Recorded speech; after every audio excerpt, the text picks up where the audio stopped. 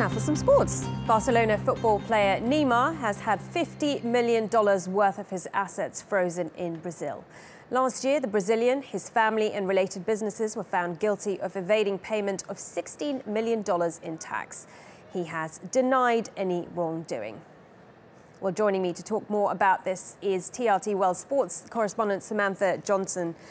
Samantha, this is a crazy story. I mean, is there a possibility that Neymar could actually go to prison now for tax evasion? Well, can you imagine one of the world's best footballers behind bars? I don't think so. I mean, in this case, all he has to do is pay these $16 million and he can avoid jail. But he's actually against the guilty decision. So in that case, they're freezing his assets, and some of those assets include a private jet and a yacht and some of his properties as well. Again, he has denied any wrongdoing, and this has nothing to do with the case in Madrid as well. Well, actually, I was going to ask you that. He was in court in Madrid.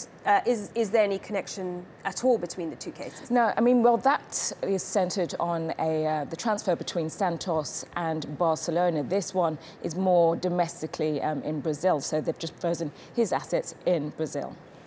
And how has this affected his performance on the field? Well, interestingly enough, in the last 5 games, Barcelona have scored 18 goals and he's only scored 1. Now, Messi, who's going through a similar thing, he's scored 5 goals while Suarez has scored 9. So, again, it's not a really good look for him and it's not a good look for Spanish football. And you get the feeling that this is just the tip of the iceberg when it comes to tax and football clubs and football players.